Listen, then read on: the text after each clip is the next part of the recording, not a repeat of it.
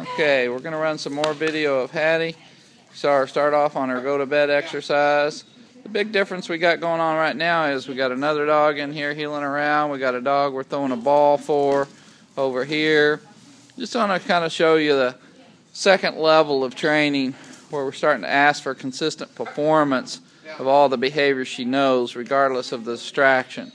So the heeling, the automatic sit, the recall, all of that stuff's going on. You can see I don't have as much focus as the dog does. When the dog went running by chasing the ball, that kind of caught me off guard.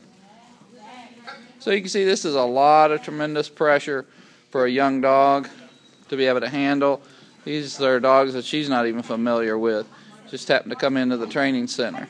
But she's holding herself together extremely well.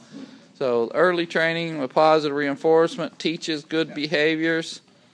Second level of training, basic obedience, says you've got to be consistent. You got to come, you got to sit, you got to down, you got to continue to heel regardless of the distraction.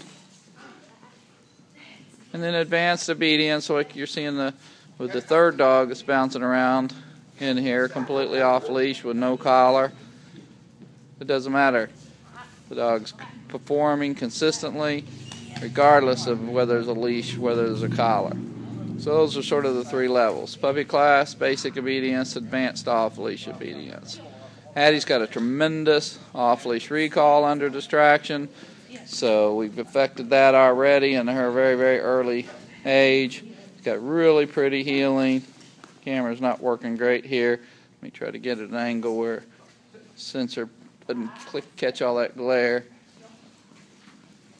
Great attitude and just very, very willing to please young dog.